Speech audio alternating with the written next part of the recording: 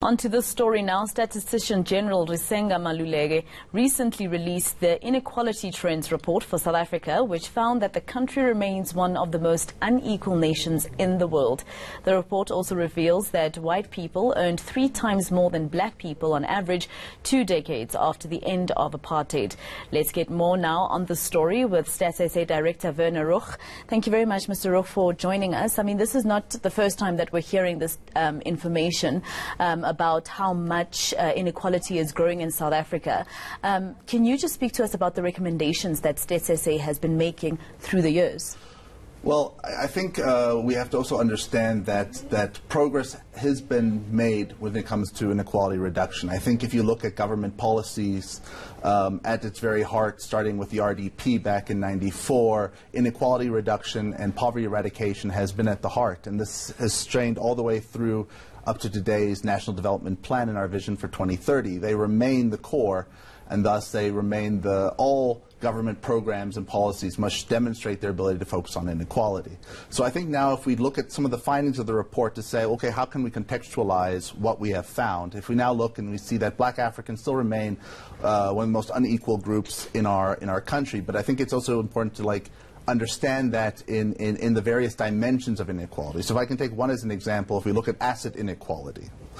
If we look between 2009 and 2015, we have seen that the most asset growth, asset ownership levels have increased the most for black Africans in the country relative to the other population groups, which is a very positive sign that they are catching up. But unfortunately, they started at a very low base. So even these bigger gains, they still remain behind other population groups in terms of their overall asset ownership levels, and so they have a larger asset inequality compared to other population groups. Now, when you look at a country like South Africa, most of the time we'll be blaming government for some of the problems that we face, and with some situations rightfully so. But the private sector, where do they come in? Because there's also pay disparities there. Yes, most certainly. So I think everyone has a role to play to eradicate inequality in this country.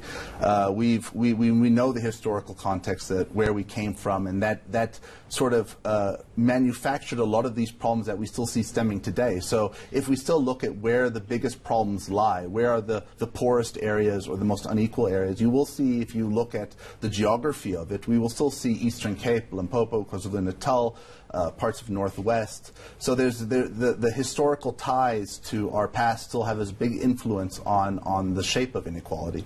But in today's, we know that the larger strategy that government has adopted and the strategy that has worked in other countries has been economic growth and inclusive economic growth to make sure that all South Africans are getting an equal slice of the pie. So if we now want to just jump quickly back and look at the household economy side of the situation. The household economy accounts for roughly half of GDP in the country. So what's happening there is very important. If we look at 2006, white-headed households accounted for about 45% of all household expenditure in the country, where black Africans only accounted for 42%. Now, as we now move from 2006 to 2015, what we actually see is that black households have made significant gains. They've moved from about 42% to just under 50% of all total household expenditures accounted for by black households, where we see a decrease in white households from about 45% to about 36%. So but when we look at overall population shares in the country, we know that South Africa is made up of almost 80% black Africans and only 10% white South Africans. And so you can still see the inequality that exists within that household economy that then has a ripple effect onto other segments of the economy.